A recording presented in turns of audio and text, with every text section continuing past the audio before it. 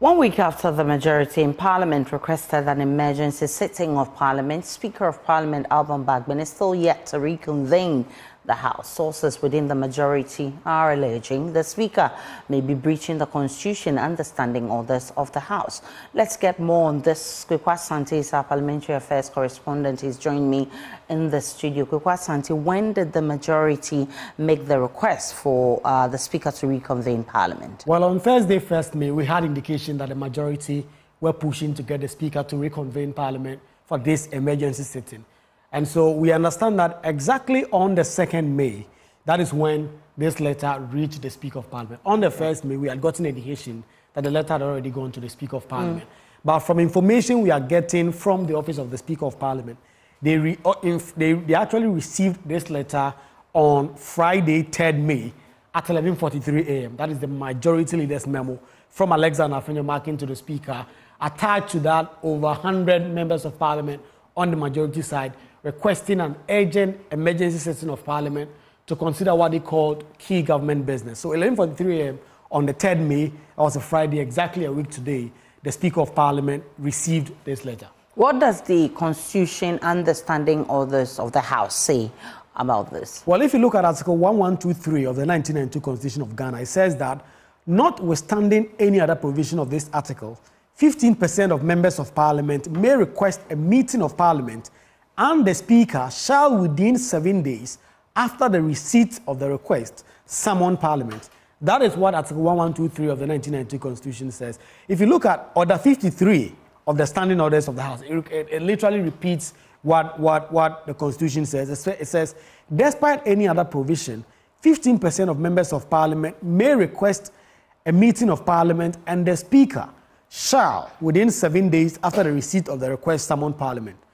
The Parliament shall reconvene within 7 days after the issuance of the notice of the summons. So you look at these two constitutional and standing orders, they all say that the Speaker of Parliament shall, it's a mandatory shall, that within 7 days of the majority leader or any member of Parliament getting 15% of MPs to sign on to this requesting for emergency sitting of the House shall convene. And if you look at the dates now, we understand the majority leader wrote this memo on the 2nd of May.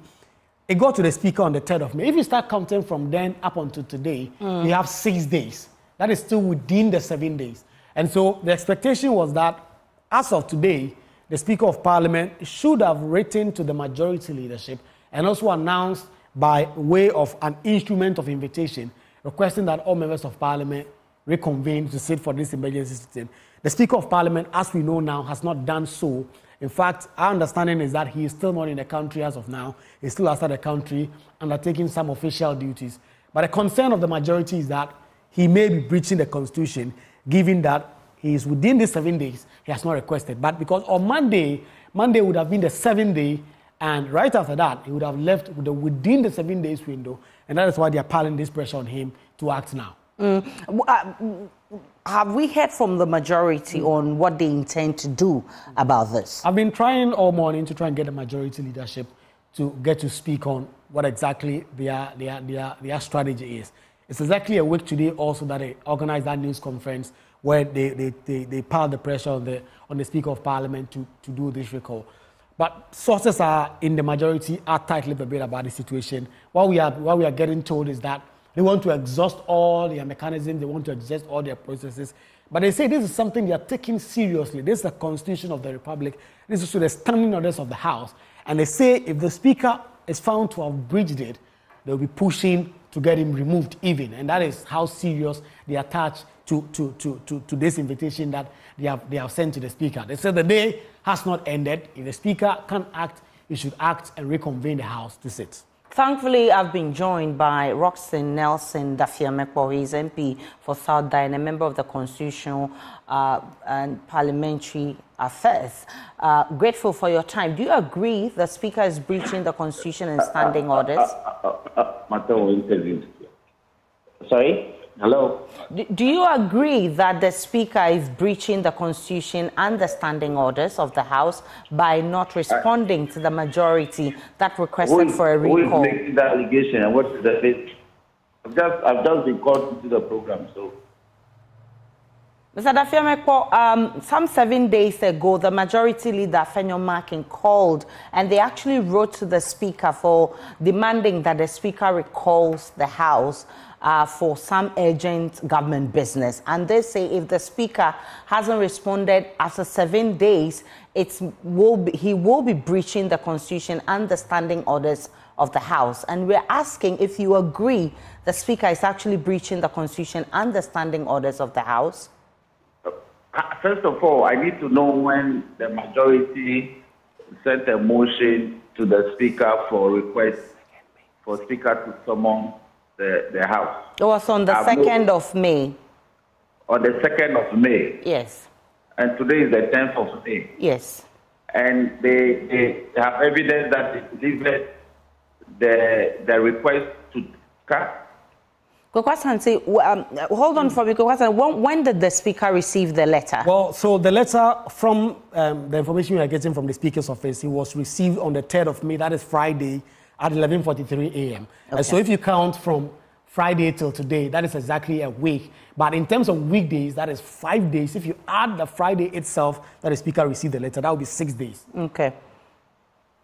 Now, the Speaker has not breached the Constitution, nor breached the standing orders. So let's be very clear about that. The majority leader knows what he has to do under the standing orders. The standing orders are very clear. What is the procedure? If any time I out from it, the contact shall clear. You bring the motion, a report supported by signatures of at least 15% of the 255, which sums up of 43 signatures. If that requirement is met, then the Speaker will have to, within the standing orders, issue the summons and recall within 7 days. So the issuance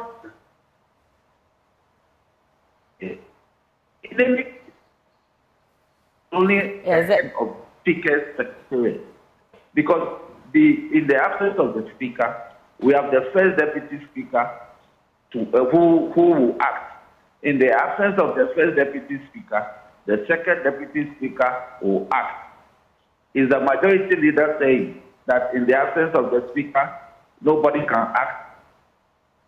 The first Deputy Speaker is a member of Parliament on the ticket of the NPP. The second Deputy Speaker is the minority, is the independent member of Parliament who is caucusing or doing business with the majority in Parliament. So what is their beef? But the first Deputy Speaker can only act if he is given the permission by the Speaker. Correct? Is that the law?